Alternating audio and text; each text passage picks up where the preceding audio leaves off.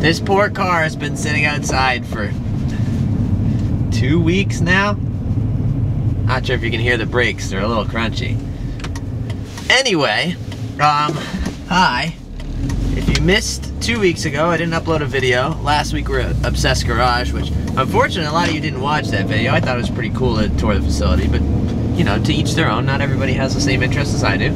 But we are back in the BMW today of cars. If you're new to the channel somehow, I have a 2016 Audi S6 and this, which is a 2004 BMW M3 with 342,679 miles on it.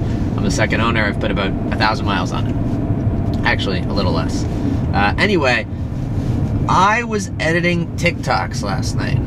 And when I was editing TikToks, I came across this old video. I'm basically, I kind of challenged myself to start posting more short form video because I have this massive archive of old videos that I can take stuff from and repurpose and post on TikTok to a majority of people who obviously haven't seen the channel. Hopefully that then entices them to come talk to the or come see the channel and check out some videos. But I'm not really sure what the conversion rate from TikTok to Instagram is.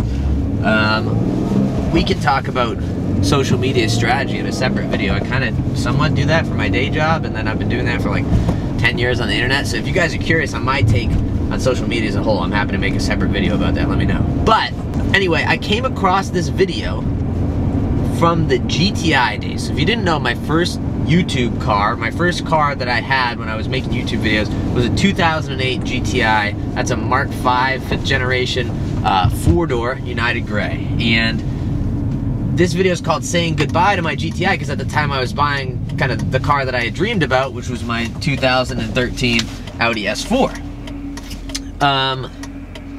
And watching this video and watching all the memories I had in that car and kind of watching everything that I had gone through and all that, I'm like, man, like I wish I could have that back. And I thought about it a lot last night. I was up late thinking about it. And oh, is that TPMS light? Well, it might be TPMS. I might have a low tire. Anyway, I thought about it a lot last night, and I was like, what exactly is it that I'm after? Because I don't think it's the car. And separately, I'd love to build another Mark V and do what kind of high school / college me couldn't have done because of, you know, funds and stuff like that.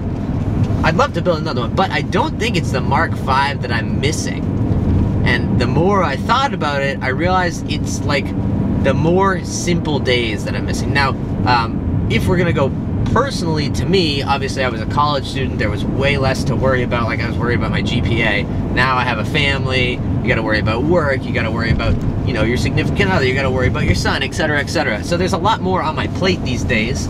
And you know, free time is much less common, but more so, I think the car scene has shifted a lot. You know, in 2013, and maybe part of it is me becoming jaded, I'll take some of that, but in 2013, we had our Thursday night mall meets at our local mall, and I would show up there at like 7 o'clock, or basically as soon as I could get there. They start at 7 technically, and we would stay out until like 11:30 or 12 at night, shooting pictures, shooting the you know what, just talking and learning, getting to know each other. And I built this great core group of friends, and we did that for 2, 3, 4 years, and then suddenly people kind of started, you know, going this way, going that way, which is how life goes. Like there's nothing wrong with that, and that's not a shot at anyone. People over time go different places, but that feeling of like going to see my car family on Thursday nights, or like getting a random text from the boys on Tuesday saying, hey, we're going in the city to get cookies, you want to come? That is no longer a thing in my life. The reality is we've gotten older, we've gotten more priorities, we have, you know, go to work in the morning, we're not as young as we were. I can't stay up till very late at night and wake up very early in the morning anymore without feeling like crap. So I miss that. And then broader to the car scene, you know, 2013, 2014 was really like the kickoff of the Instagram days. Like H2O was still a Volkswagen Audi show for the first 2-ish years that I was in the car scene, and then it turned into the mess that it no longer is now. But 2013, 2014, like, you know, I was taking pictures of people's cars, not because I wanted to post them on Instagram and get the clout, but because it was fun. Like, I liked showing people pictures of their cars, and you know, no one's paying anybody anything, no one's posting it trying to get 6 billion likes, it's not getting shared across 16,000 pages, it was just fun. And now, I mean, it seems like it's all about Instagram. How many sponsorships can you get? What can we do to make, you know, my car look better than another person's? What can I do that's different? It's not the same that it was 10 years ago, and you could call me, you know, kind of a boomer, I guess, for saying, hey, back in my day, 10 years ago, everybody was friendly. But like, when you show up to a car meet these days, I don't think there's the kind of welcoming environment that there was when I was first going to them. So the question is, how do we change this, or how do we get this back? Because I can focus on the negative the whole time. The reality is, I think me as a person, I need to, one, accept the fact that it's never going to be the same, and that's just a hard truth to accept. Like, you know, it is what it is. I have different life priorities now. I'm never going to be able to go out every single night and do whatever I want. But it's modulating my time, or changing my priorities a little bit to bring back the things that I want. For example, when I go to those mall meets now, I leave at like 8 o'clock, show up at like 7:15, leave at 8 because my son needs to go home. So, you know, maybe it's figuring out a way for someone else to watch him so I can go there for the full time and hang out with the guys.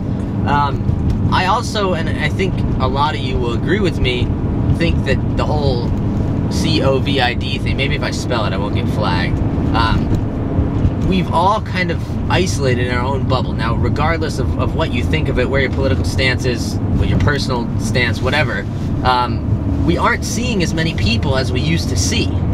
And so the car friendships that I used to have kind of faded. So, I mean, it's on nobody but myself to kind of bring that stuff back and get together with people. I'm going to Florida with Dr. M3 this weekend to shoot a video, but more so to hang out with him, because I haven't hung out with him since pretty much, actually I think we went to Florida last year, but I haven't hung out, just Cody and I, in a long, long, long time. So the moral of the story is, the car scene has changed.